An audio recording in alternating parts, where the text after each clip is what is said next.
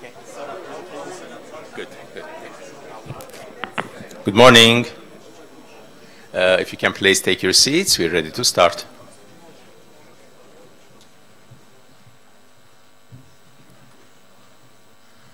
Luis. Welcome to this unique event, the Conference on Innovation and Entrepreneurship at AUA. A very nice set of words together. Let me start by saying that the entire conference will be in English today, so just in case some of you need some help, we have translating equipment, instant translation, okay, in the back. So please make sure you get them, because the entire program will be in English. I'm Yervant Zorian. I'm a trustee of AUA, and today I'm co-chairing this event with my partner, Armen Megadisyan, who we will see in a second. This event is unique because it is coming on the 25th anniversary of AUA. We have spoken about innovation, we've spoken about entrepreneurship in different forums, but this one is slightly different today. You'll find out throughout the day the difference of it. Innovation is not something new. We all know that Armenians have been in innovation for a long time, maybe due to the impact of the geography of where we are. We invented various things from early days, from making wine, up to MRIs, up to technology in the computer domain. However, today we are in a different sphere. We are innovating in Armenia and abroad. Today we'll be concentrating on the innovation in Armenia. In terms of entrepreneurship, also, as you know, Armenians have been entrepreneurs, have been in the business area in various domains throughout the history. From China to Iceland, elsewhere, our merchants have populated the world. Now, combining these two together is very interesting, because today we have the opportunities to be innovators and entrepreneurs at the same time. And that's the concentration of what we'll be doing today together. And AUA is not new for that. AUA, throughout the past 25 years, was not simply an education institution. AUA was created to be a differentiator, to bring new values. And Professor Derguderian will tell us more about that as we will hear. But in this differentiation, AUA contributed to innovation and entrepreneurship, and the first session is dedicated to that. We'll hear about that. We'll cover the status of where we are today in Armenia, and our last session will be talking about the future of innovation and entrepreneurship as we go forward. Now, numbers are not what we're looking for. Number of startups, number of new ventures, number of new businesses is not what we're looking for. We're looking for successful cases. We're looking for quality. So today we'll be covering with you samples of success stories, samples of new innovative companies or more established ones, but we'll see them as case studies, as success stories. We'll analyze them together. Of course, it's not comprehensive. One-day conference does not give us the chance to cover everything. So we're looking at those samples, but we have the opportunity to discuss it together. So each session will have presentation part and panel, okay? And you are invited to participate in the panel portion if you want, because this is meant to be interactive, and it's meant to come up with results, to come up with conclusions at the end. So the idea is to see success stories, innovation, entrepreneurship, talk about the future, come up with suggestions, and go from here with ideas to continue. Among which AUA will have a new role with EPIC being created, a new center, and Armen, who is the head of that center, will be telling us more about it throughout the program. I will not be covering the program with you. My partner, Armen Megadisyan, will do that. We'll review the program. Meanwhile, I'd like to thank him, thank all of you who are here, and to thank everybody who contributed to this conference. I'll see you later. Thanks.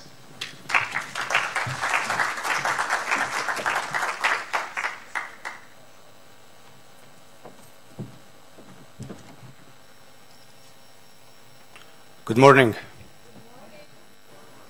How are you? I am great. So let's get started. The conference is actually very, very packed.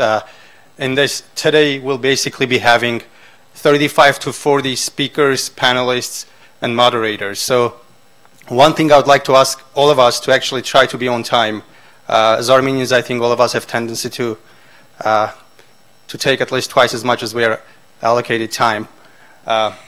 But let's go over the agenda. So after the remarks, opening remarks, we'll have a opening panel, and Carol Astanian will be moderating the panel.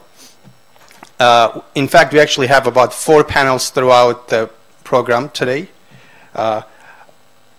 At about 11:15, we'll get out of the building of the new, it's Paramazavadisyan building. We'll go outside to the main building where will be the opening ceremony of APIC, and actually you'll see the new area of AUA in general, which has been renovated very, very nicely. After that, all of us are invited to go have lunch at AUA cafeteria, after which we'll come back here, where Aram Salatyan will deliver his keynote speech, and we'll continue with the rest of the panels and company presentations. As Yervant mentioned, we'll have several panels, and this summarizes the panels with all the panelists and moderators.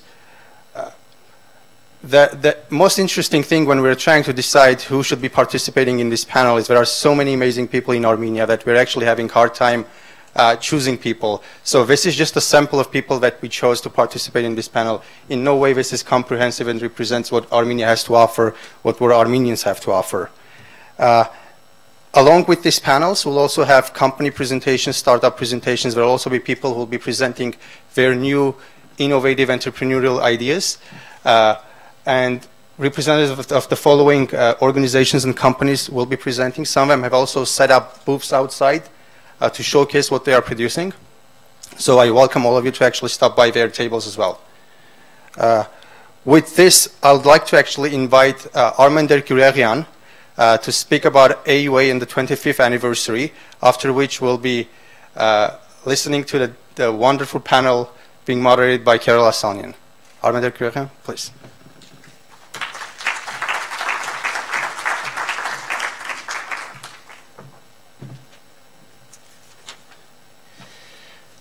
Good morning, and welcome to the American University of Armenia. As we already heard, this summer, about now, we are celebrating the 25th anniversary of the university. About 25 years ago, several of us came here with Miran Akbabian, Stepan Karamardian, Louis Simon, and myself to start the university. We had no facilities, no students, no faculty, no staff, no offices. And how do you start a university? That's an innovative approach itself. Well, we pretended that we had faculty, students, and offices and facilities, and prepared a brochure that talked about different programs, courses, and, well, it happened. I will not go through the detail.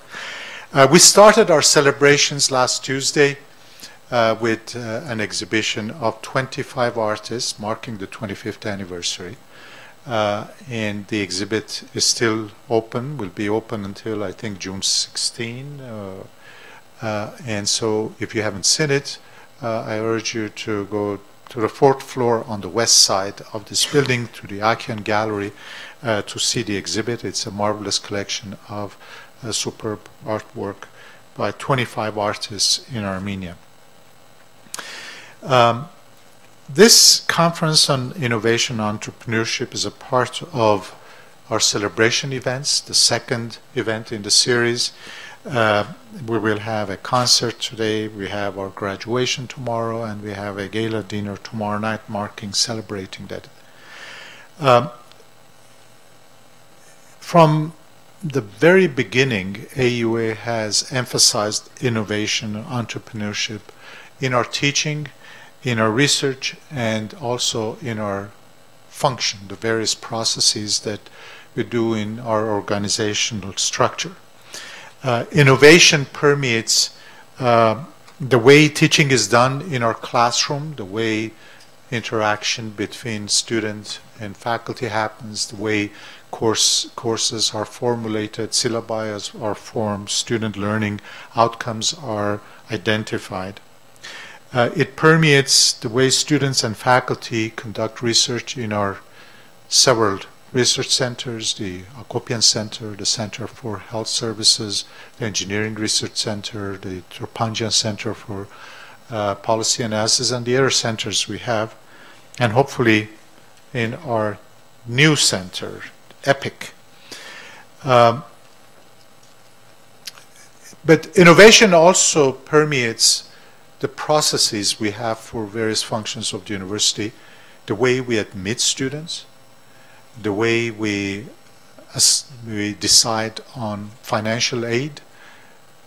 It's innovative in the sense that the process that we formulate assures objectivity, transparency, and fairness. It also permeates in the way we assure quality in our teaching, in our research, and other operations.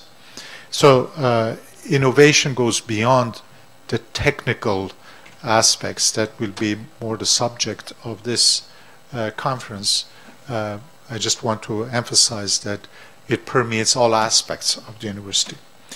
Later this morning, we'll be opening several new facilities, as Armin already mentioned, including our Entrepreneurship and Product Innovation Center, EPIC in short. We know that a fertile ground for innovation is the boundary between disciplines. Furthermore, innovative ideas blossom when teams of people from different disciplines collaborate. Innovation does not happen anymore in the center of things. Many problems have already been solved. So it's really at the edges of disciplines. EPIC will bring together students, faculty, researchers, as well as professionals from different disciplines in a collaborative center, where they will work together to create that which is new and which is useful. It will facilitate multidisciplinary research and production, hopefully leading to the creation of new ideas, products, and jobs in Armenia. There are many people in the university that worked hard to create the idea, to conceive the idea of EPIC, but I want to single out Aram Hajian, the Dean of our College of Science and Engineering, who had the dominant role in conceiving the idea of EPIC. And of course, I want to recognize, what did Armin, Armin, who is the director of EPIC, a young man by age, but very much experienced and very much mature in his approach, and I'm very glad that he is the director of EPIC. I want to thank Yervan Zorian, who is a member of our Board of Trustees, and Armin Makirchian for organizing this conference, and I'm looking forward to a very exciting time here with very interesting conversations. And at the end, I would like to introduce another board member, Carol Aslanyan, who will be moderating the first panel. Carol? Thank you.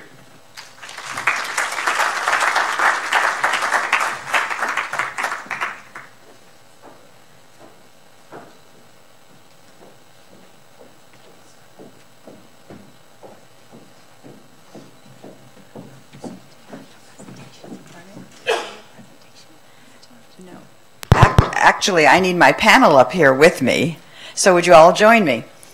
We have 5 renowned panelists this morning who will open this session on innovation and entrepreneurship. Come to the stage.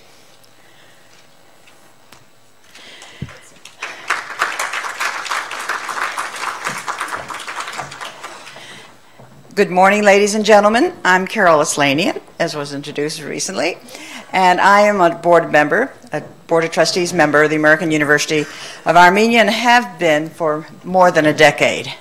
And I've seen the progress and the development of this institution over many years, and so proud to moderate this renowned panel of presenters who will open this session on entrepreneurship and innovation. We will spend, each panelist will have about 3 to 5 minutes, and my major opportunity this morning is to keep them on time.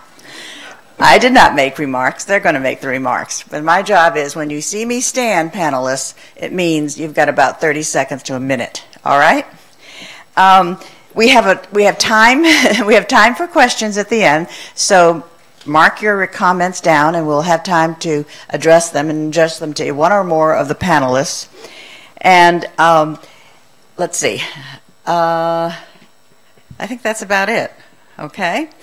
The point of this panel is to tell you how AUA is at the center, we think, of innovation and entrepreneurship. And it has been for a number of years. I think our panelists will not only describe what we've done, but what we see in the near future.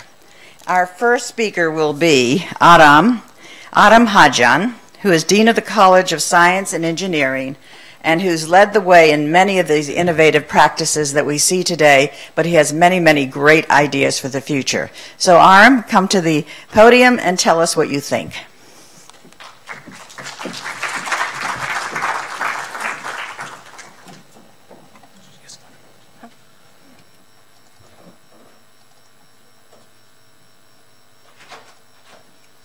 Okay, so thank you very much. Thank you, Carol, and everyone here. We already heard a very big picture, kind of the mission and fits in future. Actually, I'm going to give a very short presentation where I'm just going to, I guess in like a cartoony fashion, demonstrate the visualization of kind of what is AUA today and where does EPIC fit in. So here's our growing family. In fact, this is a snapshot. This whole conference and this summer is very much on a trajectory of growth in general at AUA. We have new programs. We have actually new programs in the pipeline or under discussion. So this is very much of a snapshot where we are today. The big circle is a college, the College of Science and Engineering, one of our 3 colleges. Above the line are 2 master's degree programs. The first is Industrial Engineering and Systems Management. The other above the line is Computer Science, Computer and Information Science. Below the line is one of our new bachelor degree programs. That's our college. Our, meaning mine. The royal we, kind of us. The College of Science and Engineering, but we have a lot more. And so we have a College of Business and Economics as well here at AUA. Again, above the line are 2 master's degree programs. One is a Master of Science in Economics, and we have an MBA and a Bachelor in Business. The third big college here is the Teaching English as Foreign Language, Political Science, and International Affairs, and an LLM, a law program. These are, again, all master's degree programs. Below the line is our English and Communications undergraduate, the third of our 3 current undergraduate programs, all of which were rolled out 3 years ago. And so actually in September, we'll be taking our 4th intake to more or less get to a steady state of a 4-year undergraduate community here at AUA. Very exciting times. We have a School of Public Health. It's 1 master's degree program in public health. And we have a Agopian Center for the Environment. So there's no degree program here, at least not yet. But the ACE, as it's affectionately referred to here at AUA, teaches a lot of courses for all of our students, has a very active research program. And in a nutshell, the little cartoon we see up here are the current sort of master's degree programs, the current academic environment of AUA as we have it today. The new kid on the block is EPIC, we've heard about today. And where does EPIC fit in? I get this question a lot. Is this part of this college, part of this program? Is it separate? And so here's my rendition, my first attempt at animation in PowerPoint, actually. But my rendition of how EPIC and where EPIC fits in. And so I think our president, Armin de Guerin, said that innovation often takes place at the periphery. It often takes place where 2 scientists, 2 engineers, 2 innovators may normally not interact, but come together because of interesting threads that now connect fields that maybe conventionally or traditionally we didn't expect. But in fact, more and more this is happening, and a university is exactly that fertile ground where such interactions are more likely to take place. This is, I think, what makes all of us who work at AUA or who have some association with AUA very excited to be part of the ecosystem. So now let's let some of these boundaries fade away. We're left with all the entities and the growing family, exactly, the hub. So the idea is that EPIC will be the physical space as well as the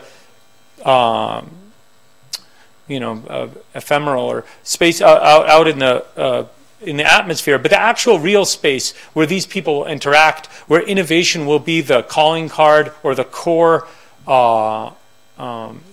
value and the theme that will unite students, faculty, researchers, alumni. We're going to hear a lot more about, I think, EPIC and about a lot of the exponents and activity around EPIC.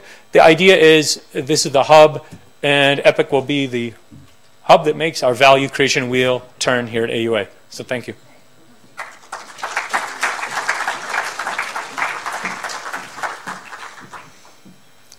Thank you, Aram.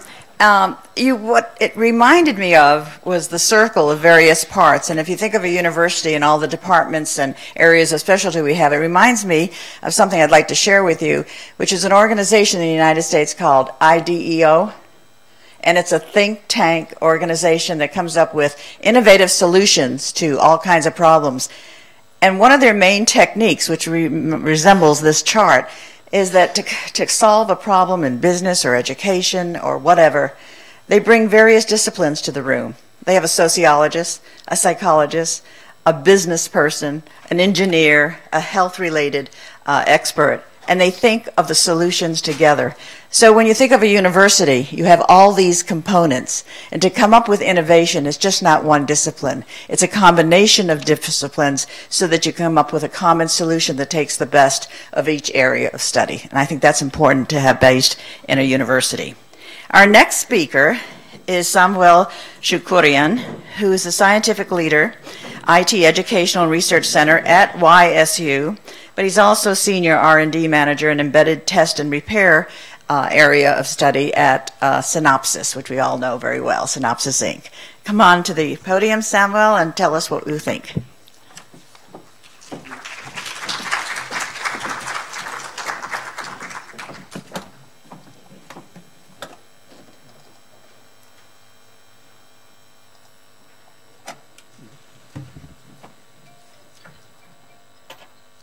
Hello, I'm Samuel Shukurian. A big amount of my life I spent within the Soviet era. So in some sense it could be interesting why I'm here, what is my relation to AA.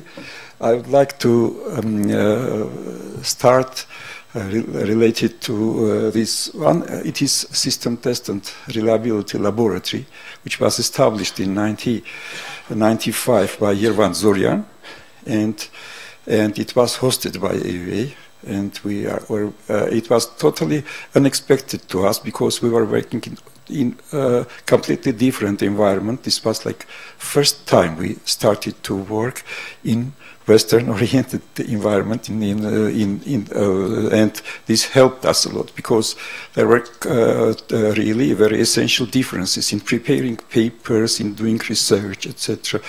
So we tried to learn everything, and the first participants, participants were including National Academy of Sciences, laboratory, Yerevan Scientific and Research Institute of Mathematical Machines. I worked over 25 years there. It was a huge institution, and for example, Soviet Global Network, similar to ARPA, was developed, like 30–40% of this network was developed in this institution, and I was one of the chief designers leading multi-million projects.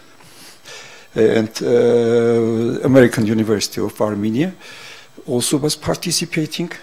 Avetik is here, we will speak about this, and Yerevan State University. I was, at that time, after the crash of the Soviet Union, I moved to university and started to work as a professor there.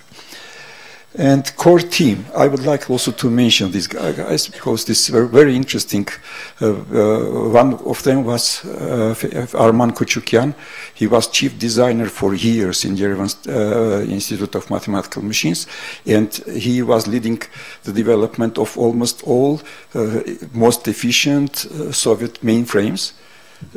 So his wife, Kima Kochukyan, who was specialist in electronic testing, and Valery Vartanyan from National Academy of Sciences, Avetik Yesayan from American University, and me from Yerevan State University. So this was the core team, which further grew to like over 20 people.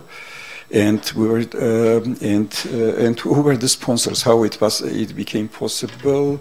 So our first sponsor was AGBU, and first 2 years, I believe, we were financially supported by this AGBU. It took a lot of time to become ready for developing internationally recognized projects in the area of electronic testing. You know, this is very important and very much applied area. And to understand clearly the problems, to find out solutions which could be acceptable for the industry, it took some time. And we gradually worked there and did several projects. And finally, we were able also to, and of course AUA was, because they provided us completely like free of charge the room, the equipment, etc., all the necessary stuff which was necessary for developing. And finally, we were able to won the project and to do some research for AT&T Bell Labs. Here, of course, the role of Yerevan was very important. He clearly understood that problems which exist there, and we were availing of that. This is probably what I wanted to say. And main direction was testing of electronic devices and systems. And approximately a year after, we were able to publish already papers, and we started to work on different kind of innovations. And by the way, the patenting part is completely also different. The West and Western approach totally differs, and the application should be prepared in a different way. You should understand the commercial value, the dangers that can occur if somebody will avail of your intellectual property, etc. So all this stuff should be reflected in the patent. We were able to find out. This was completely new to us, but finally we were able to also to preserve. I'll speak about this, and see, the growth was very important. Laboratory has growth itself, but also it had great influence also on surrounding. At that time, different companies started to, and all the members of our laboratory were able to become key players in these laboratories, because I believe clearly that research-driven development is a very, very strong thing, and we were directed to that, and we're doing everything to be successful in that, and finally all this stuff is really well recognized now as specialists, as experts in the area. So this is probably the point I wanted to say. And just to cover briefly, I wanted to say that at that time there was no such a term like excellence center, but we can say that Star Laboratory was the first excellence center in Armenia. Was a real point which was connecting universities to the industry. We were able to do successful projects for AT&T Bell Labs. And we were concentrating expertise on what we knew before well, but we were also it was mixed with this modern knowledge of the subject, modern knowledge of the area, etc. And all this brings to successful results. This is probably all, and we were actively communicating. I would like just to bring some photo which also shows further our communications established was we were able to have different kind of stuff here. And by the way, I believe that Star Lab was initiated me to create a special center in the university, IT Educational and Research Center. And this is like a separate body in the structure of university, and it completely differs, I believe, because we are we have already a lot of now internationally recognized programs. We are working with different universities, with American universities, with German universities, with with Israeli universities. Started this year to work, and all this brings to cover the listed problems and to participate. This is probably all I wanted to say. Thank you very much.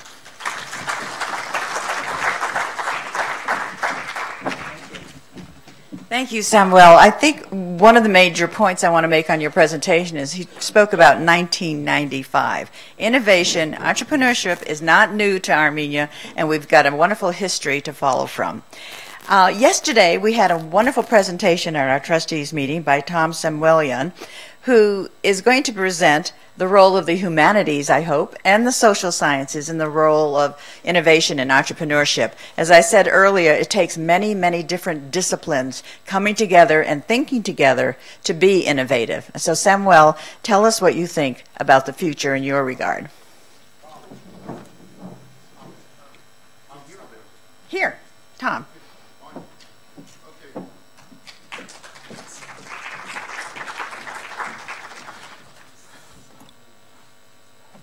It's okay. It's okay. I recognize who's supposed to speak next. Okay, so I'm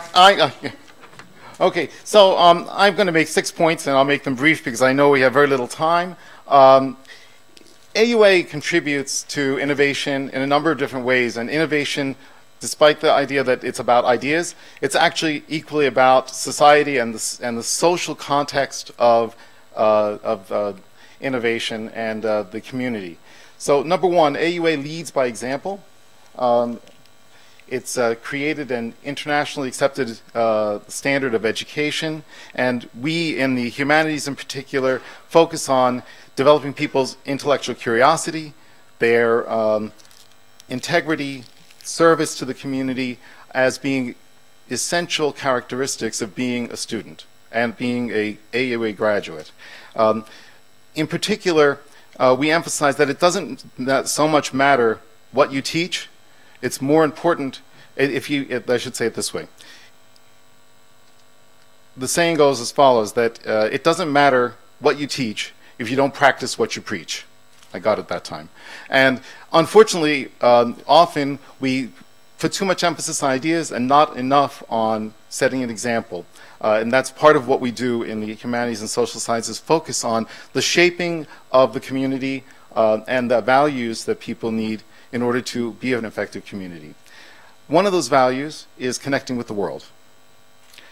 English is a language that connects us all. It's a language of science, of politics, of economic discourse. And the goal is not to replace the existing skill set that our students have, but to expand and contextualize it so that they can be parts of global cultures and address global problems. Giving them a broader repertoire of ideas, a more varied palette, if you will, cultural versatility as opposed to simply diversity, and the ability to claim Armenia's rightful place in the world of science and economy. Third point that I wanted to make is that we are experts in tailoring global ideas to local needs and conditions. One of the things that one has to be able to do is to translate between cultures. And this is a major value added because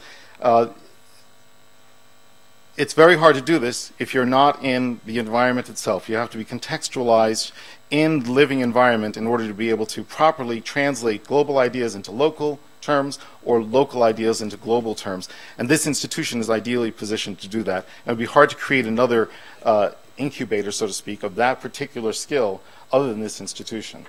Fourth, lifelong learning. One of the things we emphasize in general education in particular are the skills of lifelong learning. We are quickly all becoming non-traditional students. We used to talk about the non-traditional student as being the student that learns and it comes back to school in mid-career or changes careers. In fact, we are all non-traditional students forever now because we're all going to be changing careers several times in our lives. And AUA in particular, the humanities and social sciences, help people to become independent learners, to determine where they want to, how they want to develop, and to realize their potential as individuals and as part of a community, which is my next point. Community service is a very, very important aspect of what we teach in the humanities and social sciences. It's about social responsibility, but it's also about the fact that human beings are not born human. We actually become human. We become human through instruction and practice, by acquiring skills. Being human is acquired skill, and it is a team activity, not an individual activity. And finally, as one of the great attainments of and achievements of AUA has been the creation of a community of scholars. The university is a unique community devoted to the world of ideas, but at AUA we put a lot of emphasis on applied ideas. And we're here to solve problems that face the world. And what has happened in the course of the past 25 years is that we've achieved a great many of these solutions through the proper posing of the question. And that's what you learn in the humanities and social sciences: how to pose questions in a way that will be persuasive to others, and also to be able to communicate those ideas to others. And one particular sub-community of the many communities that our graduates and our faculty are a part of is the Armenian diaspora community. The diaspora is already a globalized community. Without an institution that creates and prepares people to interact with a globalized community, it's hard for Armenia to interact with all of them. And so I would say that an underappreciated contribution to innovation, to AUA's role as a catalyst of innovation, is serving as a bridge between the diaspora and Armenia, because we not only speak their language literally but figuratively. Thank you.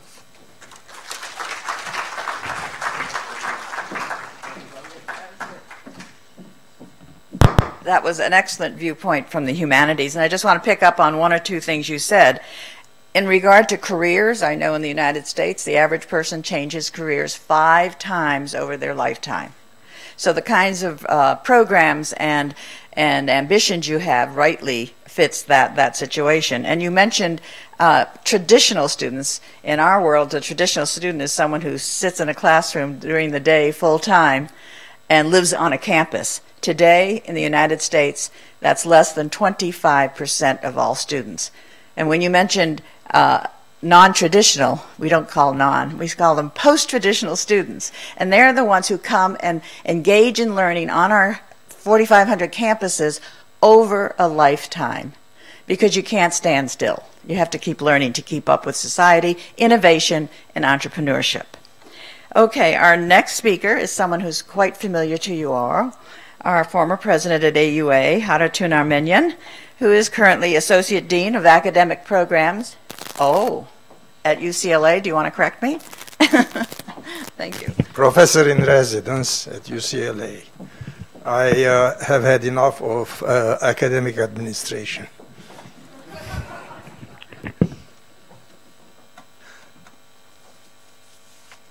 Well, what I would like to present to you is one project that AUA has been carrying for the last 10 years. There are a couple of things that I would like to highlight. Innovation needs an initiator. The initiator, as we will see in this particular case, may not be the innovator himself. And I'll explain that in a moment. Then what I would also like to highlight is that universities are involved in developing projects in communities. And where are the limits between industry and the university in getting engaged in projects within the community? So these are a couple of things. And the third point that this project also illustrates is what has been mentioned earlier by President Dergurerian and also others, that innovation is a multidisciplinary activity. And let's move on. 4 people in a social environment, and the initiator, Mr. Terpanjan, comes up during this sort of social meeting and says, Harut, I would like to do something for rural development in Armenia. The idea is picked up, and then we come back and we work on it and develop this program. Dr. Ahbabian and also the late Vartkes Barsam were very much engaged in that initial scene. The program aims to contribute sustainable economic development of rural areas of Armenia, Artsakh and Javakh. We would like to create sustainable businesses in rural areas. We would like to increase the overall level of entrepreneurship and improve the quality of life of rural residents. And these are sort of some of the general objectives that you set yourself. But what's important and innovative is the way we got to it. As a university, we're not there just as a loan program. So training, education, changing of the minds is very important. And one of the things that people have noticed over and over again is that the people who participated and who developed their own businesses or their own projects through TRDP or Terpanjan Rural Development are being identified not just because they have got those businesses, but because they've got a different mindset. And to create that mindset while they are developing their projects through the 1 month or 5 or 6 weeks of training is something that has been noticed. President Bako Sahakian, for example, says, I can identify in Artsakh who has gone through your projects because of that change of mindset and the way they think. The second component of that is, besides the training, is the financing. But I emphasize that financing and our loans are not the objectives of the program. Our objectives are to achieve results, to achieve outcomes, and to have successful businesses. Even if they may pay their loans fully, what we're concerned with is that they have sustainable businesses. In order to have sustainable businesses, the third aspect of it, which is continuous monitoring by our team, going through these businesses and consulting and providing support to that. So far, over the last 9 years or so, we have established 274 businesses. 204 of those are in operation. 488 jobs are created, and 978 persons have gone through the training that we have offered through this program. Now, what is different in Terpanjan Rural Development? First of all, the model was not adopted or imported from Ukraine or from the United States or from somewhere else. The model of operation of this project was developed locally, having our alumni participate in the initial development of this, alumni who have been working in rural areas. An important component, of course, is the issue of funding, which has been assured for at least 5 years. Another innovation is how do we manage the program. It's a collegial. Every Tuesday we have got this meeting where everybody involved in the project is participating.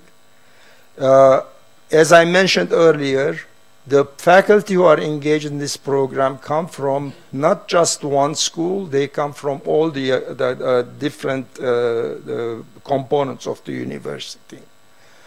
AUA Extension has had a very important role in developing the training component, but it's also an impact on the community because we have identified local trainers who also teach in local colleges. somehow improving their own teaching in the regional small colleges and universities. An important perspective, which is different from other projects of rural development, every project is considered on the basis of the business merit, not for charity. If that doesn't make business sense, we're not there. So I think, I don't know, I usually speak for hours about this project, but I'm supposed to stop.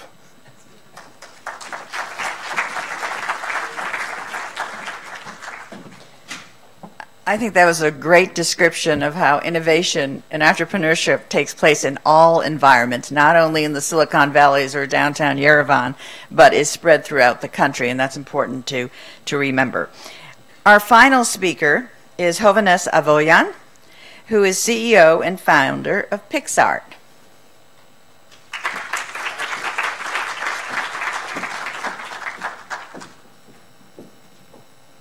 Thank you. So I'm planning to tell my story about how how AUA helped me in my journey of building several startups.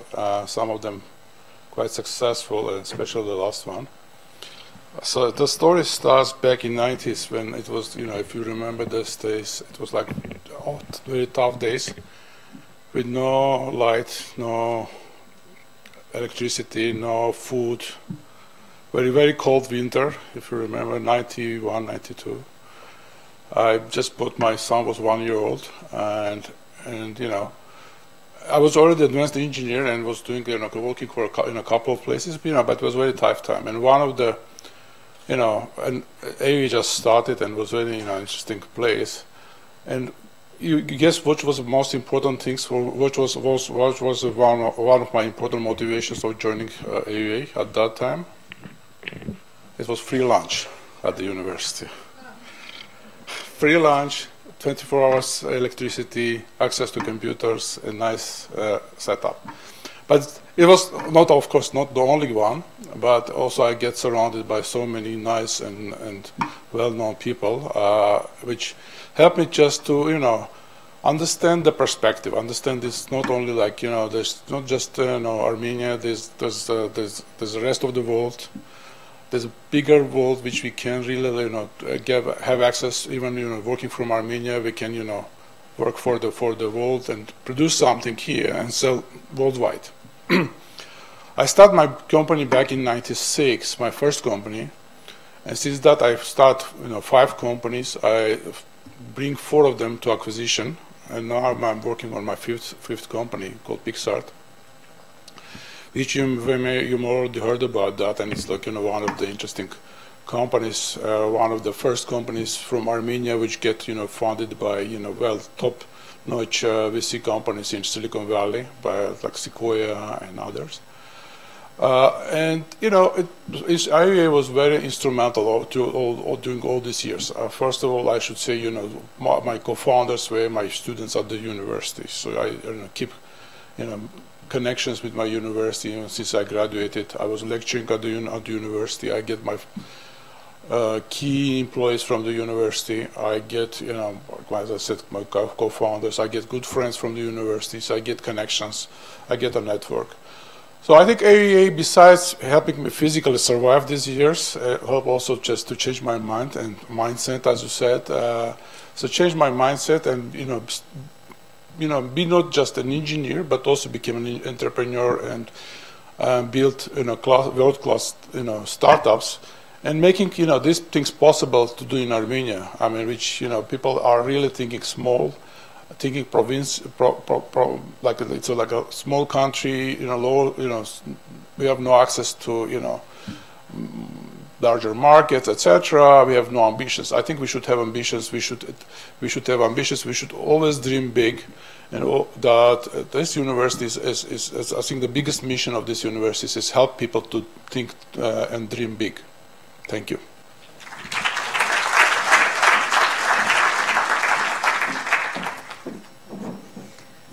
That was a great closing comment. Think big. And now we're going to ask you all to do some thinking as we open the conversation to questions you have. I think there was a lot of provocative statements here, and the role of AUA is critical to innovation and entrepreneurship, as you can see from the 5 panelists' views. So let's have some questions. Who's going to begin? Do we have a microphone in the audience? Yeah. Okay, raise your hand. There must be something that this stimulated in your thinking, like, why Armenia? What can we do in Armenia? We're in an isolated area, but we do have talent, we have brains, we have people who can create PixArt, which is now world-renowned. So what does this mean to you all? Can you relate it to your own disciplines, to your own area of work? Let's have a question. Good, over there. Okay, we have a mic over there. Okay. As an ODAR, I'd like to, and social scientist, I'd like to address my question to Professor Samuelian. Would you give us an example of the value of immersion in the local culture that helps in the translation of global culture? Very good. One can start with the way people negotiate. Negotiation skills are different from culture to culture, and until you understand why people are taking the positions they are and using the tactics they are, it's very hard to reach a deal. Short and to the point. Another question. Here, the gentleman on my right. My name is Karen Sarkavagan. Delighted to have the opportunity to ask the panel a question. Not delighted to see very few people from the College of Business and Economics. Not delighted. We're kind of the biggest part of AUA right now. How do you see CBE's role, College of Business and Economics' role in the development of this great initiative? How exactly do you see us contribute? What can we do? Maybe Autumn? Do you want to relate that to EPIC or in general? Sure, EPIC. Let's talk about EPIC's role. Sure. So I'll take a stab at that, Karen. Yeah, I think it's a critical role. I mean, I think that from many different vantage points we already heard from the panel, we'll hear a lot more today about how entrepreneurship, how innovation often involves people from different fields. I think you know, the specializations in business, whether it's finance or management or marketing or economics in the CBE, College of Business and Economics, I think any one of them and all of them are critical elements to the sort of value creation process, to the you know, productization, monetization of new ideas. I foresee lots and lots of collaboration, interaction, and a synergy taking place in EPIC, and I guess it's up to any of the students, any of the instructors, the adjuncts, the full-time, our alumni, to just, you know, roll up their sleeves, get involved. So I think it's it's going to be a great incarnation or implementation of teamwork and synergy. The mechanisms, yeah, I think, you know, it might be best if I mean, I can imagine some of my own thoughts on that. I think going to see the space, which I think is the very next item on our agenda, and when we see the shared space, when we see the office space, when we see some of the, maybe some of the equipment is here, maybe more is coming, and some of the examples of interaction, I think the modes, I know Armin is going to be talking about that, Makarjan, when he gets a chance, another chance with the microphone. I envision a lot of the startup discussions, the coursework, the projects that we currently have will, as a next stage, be invited to or would apply to be at EPIC for that incubation. And so I'll say this much now. I think we'll have more opportunity to talk about the different modalities. I understood the question, but maybe I'll pass it forward to the next panel and next discussions. Right. I think your question related to how does business relate to innovation and entrepreneurship, and the best example. Okay. All right, good. Yeah, I think a lot is to be determined, and it will be determined by, I think, many of the people in this room. So including me, including any one of us who wishes to get involved. So it's a great question, and it's to be determined, to be identified. Sorry for being provocative. No, we need that. We want that. Yes. Zavian.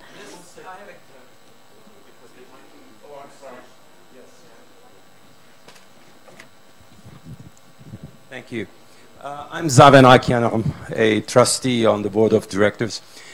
This question is mostly, the answer for this question is mostly to all individuals who have the aspiration for innovations and entrepreneurships.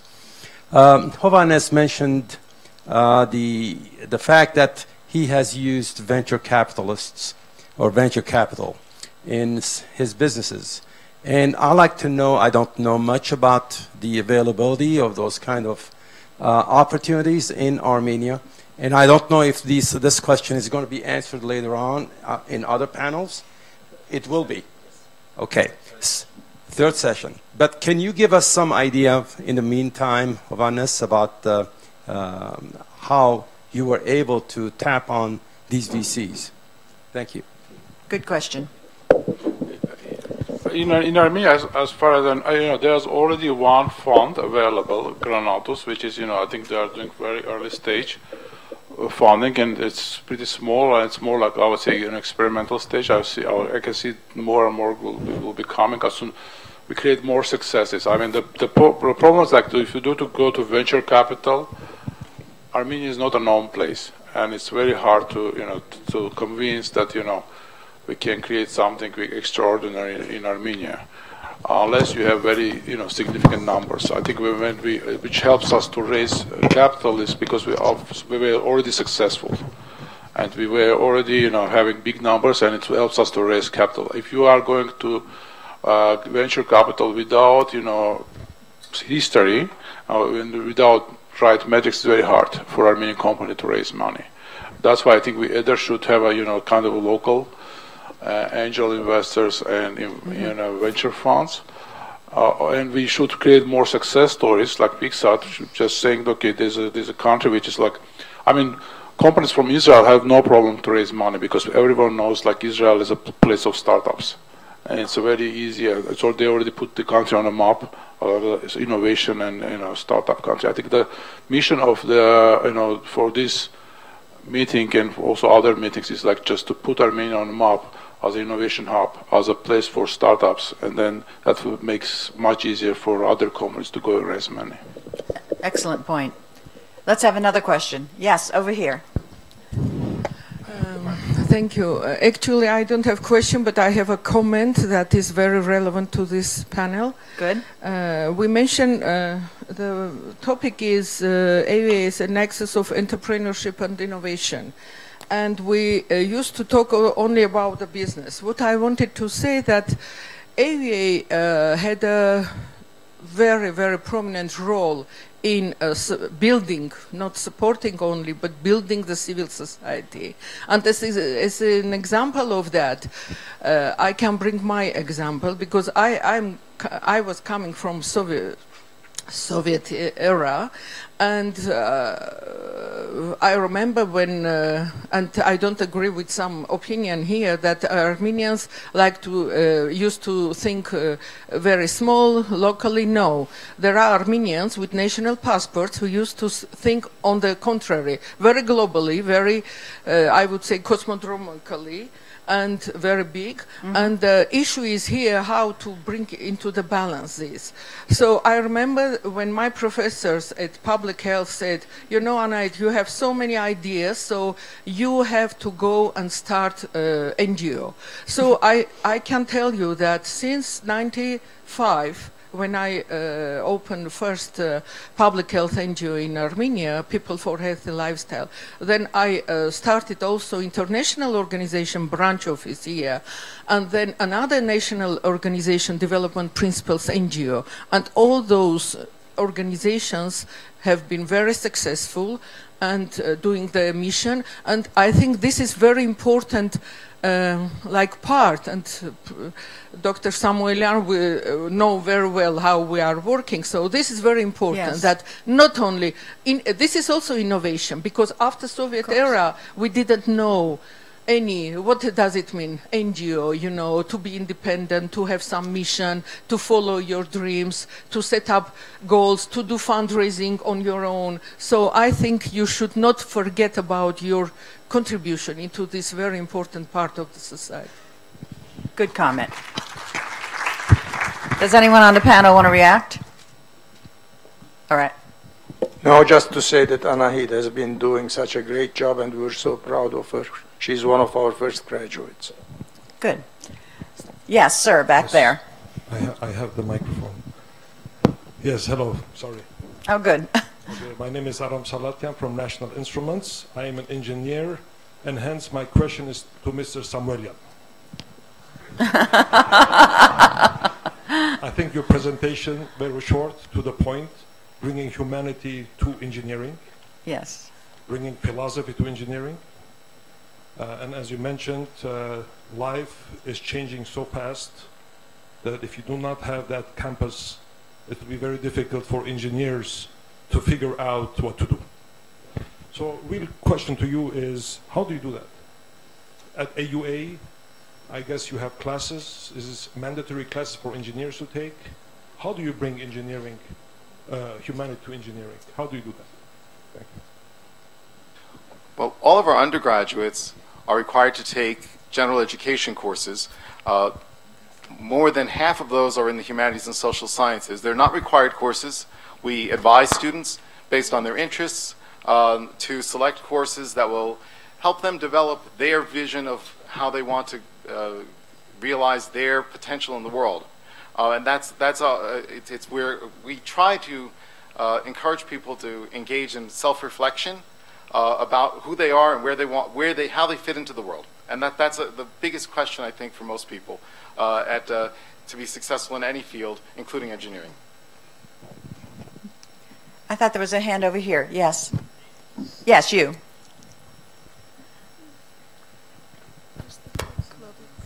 Thank you very much for a great conversation. I'm a senior student at AUA, and I want to direct my question to Mr. Avoyan. How you were able to market your product without being close to the smart capital, smart money, to venture capitalists, and without having, or maybe you had some networking and connections for all over the world. So for the starting phase, without having so many users. I think this will require maybe like another half an hour session to describe everything. But in short, it was this was like Pixar is my 5th startup, and I already have experience of different companies. And every time I'm doing like I'm starting on a better level, basically. It's all based on experience. I think you need to start small. You still build up. You need to fail. You need to succeed. You see how things works and adjust. It's doable. I mean, I know companies which start on a very small budget and can succeed. And I know there are already companies which are doing on mobile games and other applications which are already getting successful applications without big money. So it's I would say just persistency. I mean, just to keep persistently doing something. There are lots of nuances I cannot talk in a short period of time, but I would say the key important thing is like just keep doing. Thanks. Yes, woman in the back.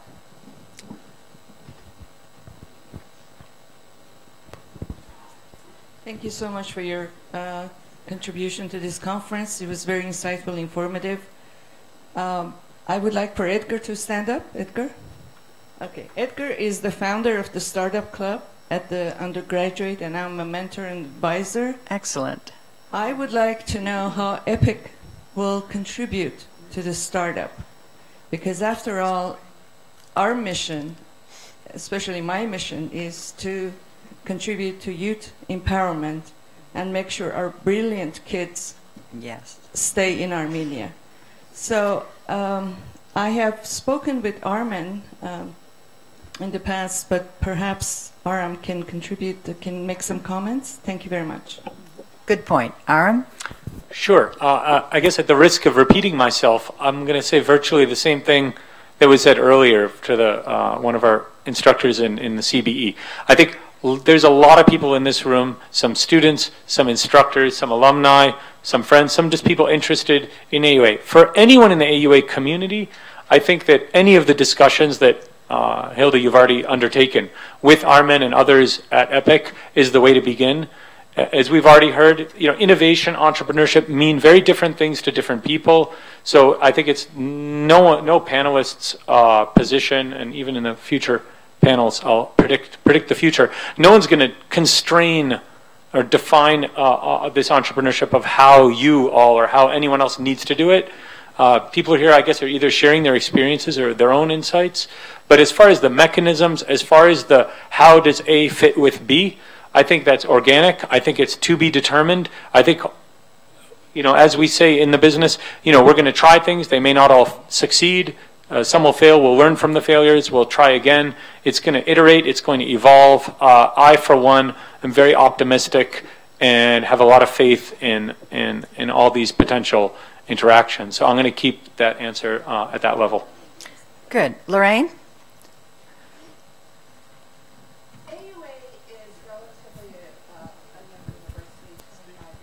One moment, Lorraine, wait for the mic right here. AUA is relatively a young university. It's 25 years old. And we are just kind of starting this development of innovation and entrepreneurship.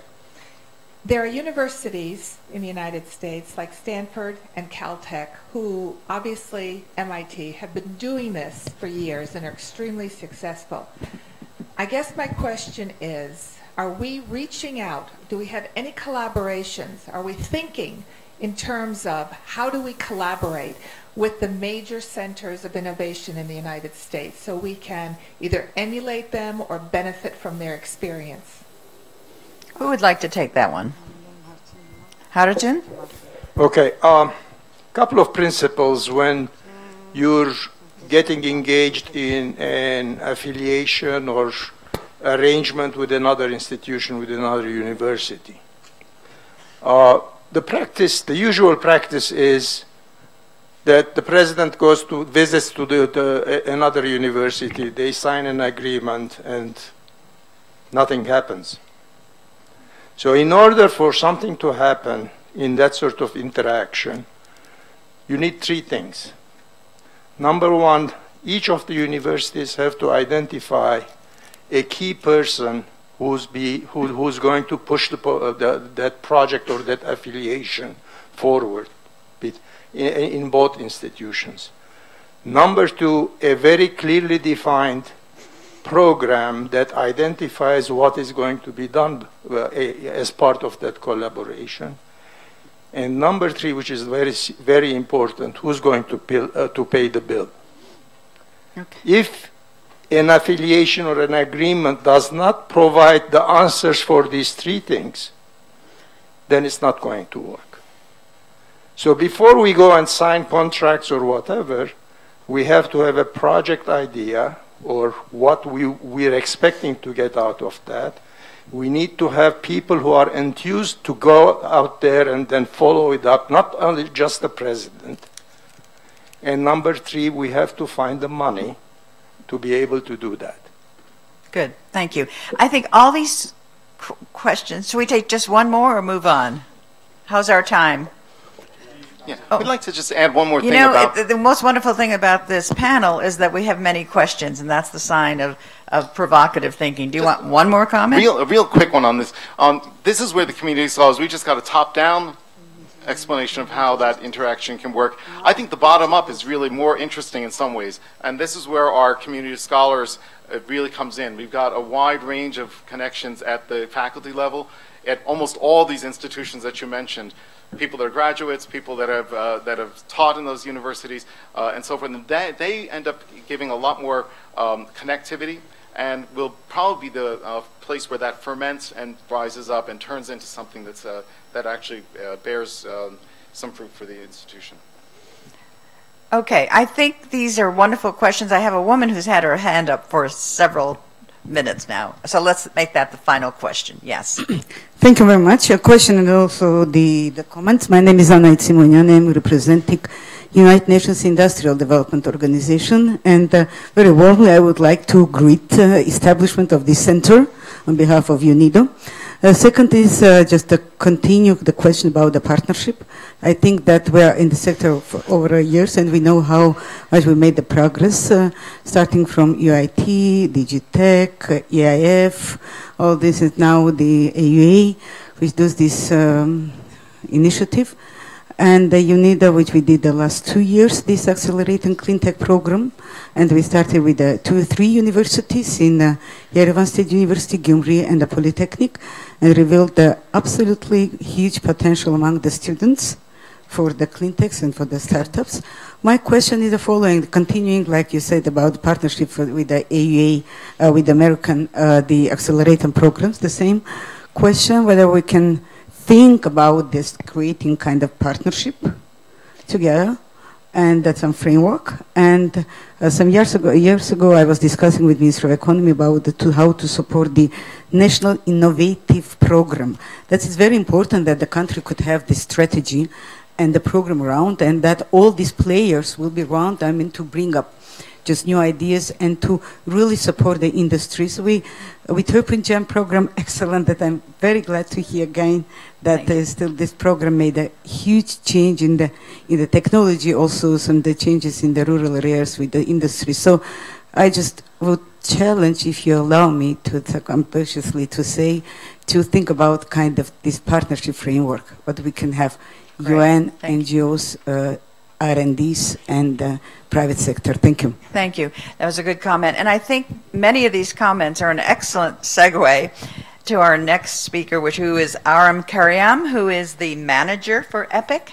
And what I hear, Aram, 2 strains of thought here. One is on partnerships, and the other one is on the concept of venture capital or seed money. So I hope you can discuss those topics as you explain to us your role and the role of EPIC. Welcome. So I'm not Aram Karyam. I'm Arman Mukherjee, Director of EPIC, and I'm just going to make a quick presentation before all of us leave and go participate in the opening ceremony of EPIC. So hopefully that will help answer some of the questions.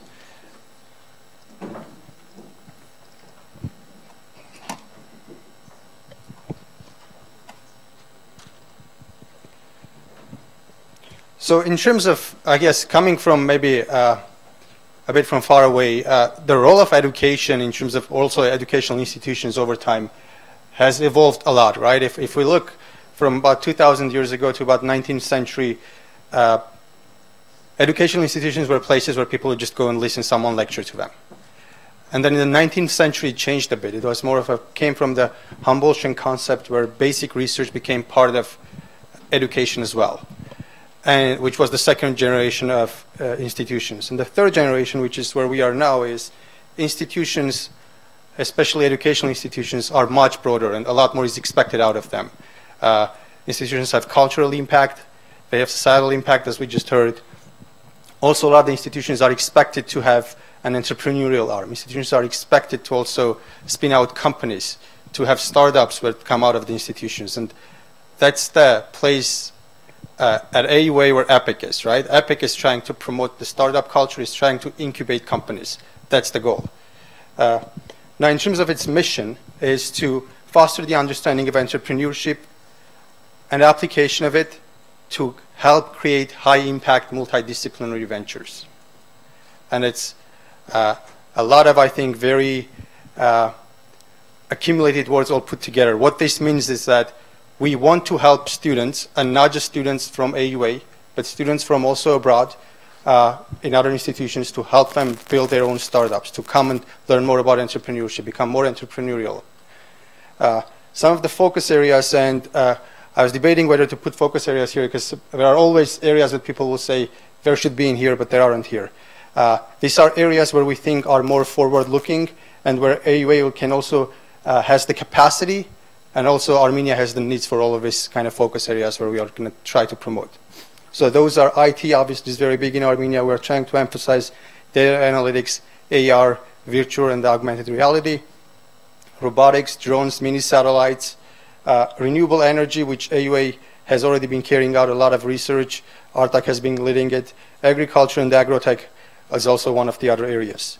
Now, in terms of the ecosystem, it's a very broad ecosystem, right? So what I'm trying to show here is that at EPIC, all of these different parts will play their own role, right? So there's education, there is research combined with faculty, there's partners, and partners we can think very broadly.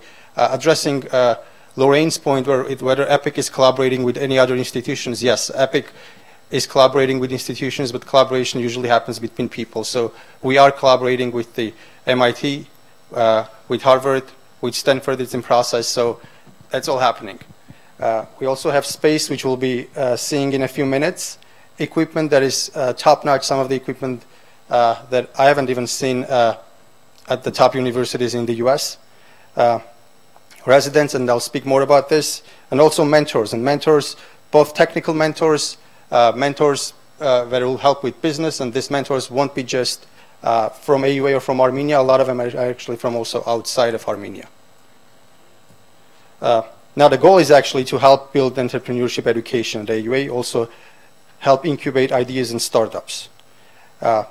In terms of education, and I'm not going to spend a lot of time here since we are almost late from our opening ceremony, but what we want to teach students is fundamentals in entrepreneurship. And it's not just one entrepreneurship class where you learn actually how to build one product. It's actually a combination of a lot of the business classes. It's a combination of many engineering classes. And what we want to focus on is a lot of the multidisciplinary classes, where rather than someone taking, for example, product development class from business and doing the business aspect, and someone taking from engineering and doing the engineering aspect, this all will be combined in one class. So people actually, students will experience all in one class. So they'll come out of the class, for example, with a ready product. They'll know how to market it.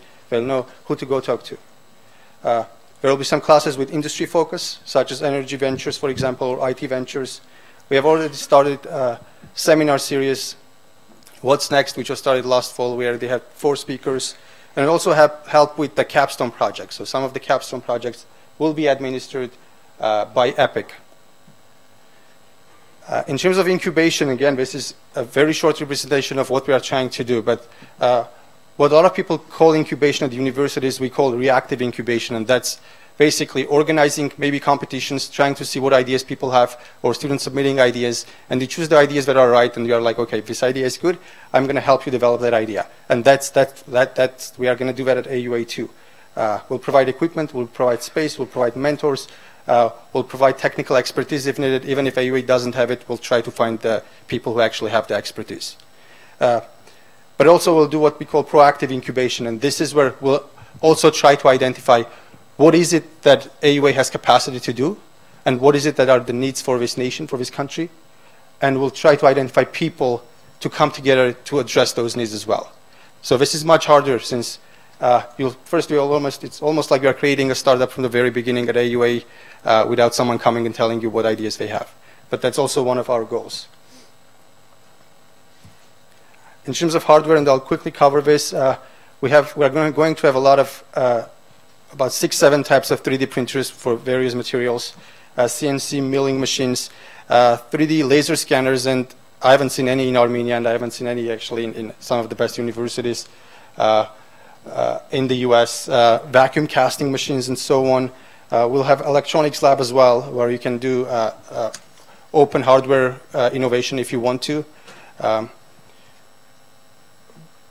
Basically, if it's more of a rather than open software, you can buy your Arduinos, and actually we'll provide the Arduinos, and you can come and create whatever you want to create at AUA. And this is going to be in the basement. We are not going to tour this today, but at the end of summer that will be ready too. In conclusion, I wanted to acknowledge a few individuals. First of all, AUA colleges and School of Public Health, and specifically Armen Derkurian mentioned, I wanted to acknowledge Aram Hajian and also Alan Amirkhanian for helping submit a proposal to get EPIC started.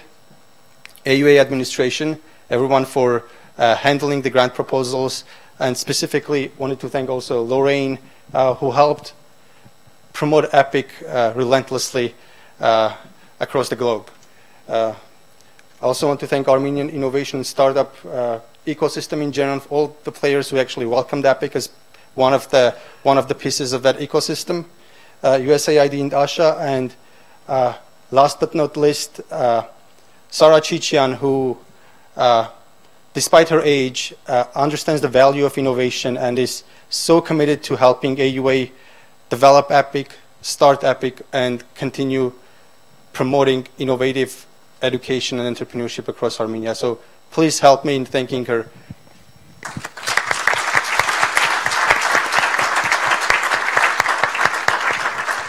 And what we'll do now is, I think all of us will head out of the building, of this new building. We'll go outside near the entrance of the, we'll go outside. All of us will go outside, and then we'll enter the main building of AUA, where there will be the opening ceremony. And at 12:30, all of us can go to the AUA cafeteria for lunch. Lunch will be provided. And 1:30 p.m. sharp, please be here for the continuation of the conference. Thank you.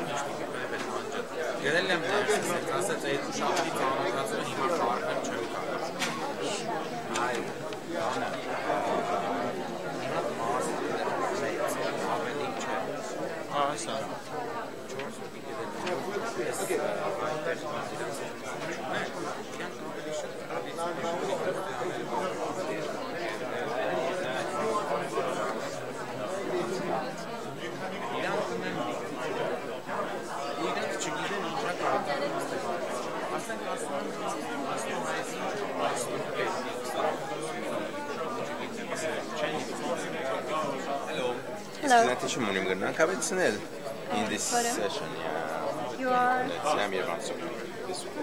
Okay. So you have this? I have it here. Can you load it? Yeah. Good, thank you.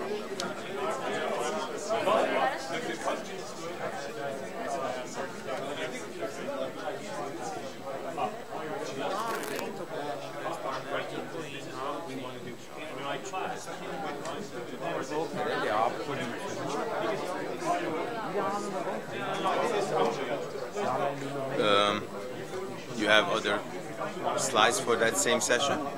Yeah, we have like 5 or more. For that session, right? Yep. Excellent. Okay, that's very good. Let me see. Yeah, very good. So, perfect. Very good. Once you're done, I'll take it. Merci, shot. Come back in a second. Minus one. Thank you. Konu wąsać? Anusz. Anusz. Okay, Anusz.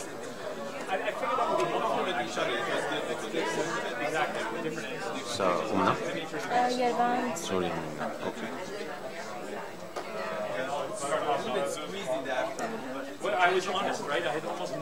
Ինքը, այսինքն պատասխանք այս պենդլը համար ուզ է? Շատ լավ։